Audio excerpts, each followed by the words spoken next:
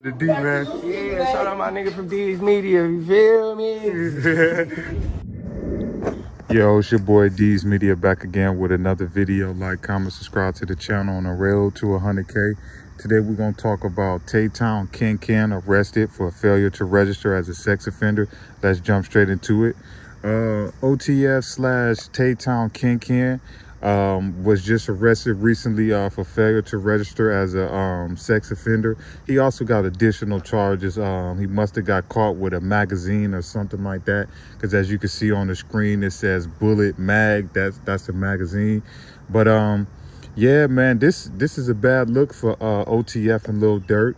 I feel like at the end of the day, I know Lil Durk want to be loyal to his homie and shit like that, and back him up and co-sign him, and you know, just give him that OTF stamp. You know, he also is a rapper. Ken is, so you know, by Lil Durk being his man, you know, you need that stamp. But for Lil Durk behalf, by you having multi-million-dollar sponsors, you know, you just recently last year signed a $40 million record deal with Sony / Alamo. You know, you got different products out, you know, you own commercials and stuff like that. This is the type of PR that'll make you lose sponsors, contracts and stuff like that, because no one want to be tied to something like that. Whether if it's true or if it's not true, we don't know. That's only Ken, the woman, and the individuals that involved. You know, even though he was found guilty, you never know what happened. Like I say, I'm not here to say he guilty or not guilty, but I'm just saying that looked real bad on Lil Durk behalf.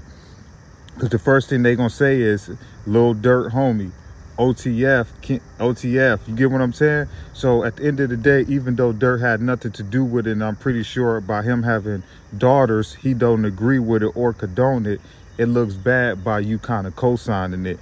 By him being signed to your label or under your label, and you, you know, supporting his music and just supporting him as a friend because you knew this dude from the beginning, you know, that will make you look bad. And I just wouldn't do it. You know, I get it, you want to be loyal to your homie and stuff like that, and you can. But I'm saying, if you talk about running a multi-million-dollar record label and you talking about the brand of Lil Durk, I don't think that that's a good look to have that around you.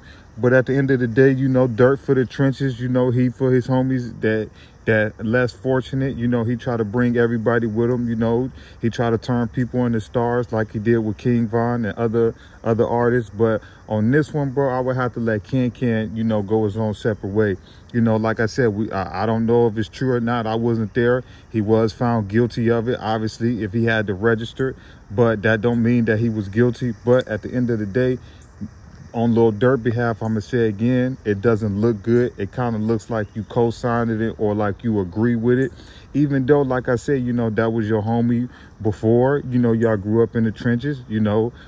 But at the end of the day, me personally, I just wouldn't co-sign it, or I just wouldn't back it, because at the end of the day, if you're looking at it from a brand standpoint, nobody's gonna want to do no business with you. Nobody's gonna want to do nothing with you if they feel like your name is attached to that, you know. That's why, like, a lot of times Lil Durk support Ken, but he doesn't really, well, no, a couple times publicly he has, but he don't really be in a lot of Durk videos and all of that. And this is why I believe why, you know. But still, but like I say, by him being an affiliate of OTF, Lil Durk is gonna catch that bad PR behind that.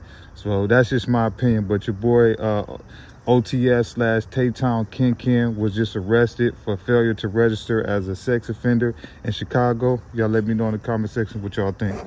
The D, man. Yeah, shout out my nigga from D's Media, you feel me?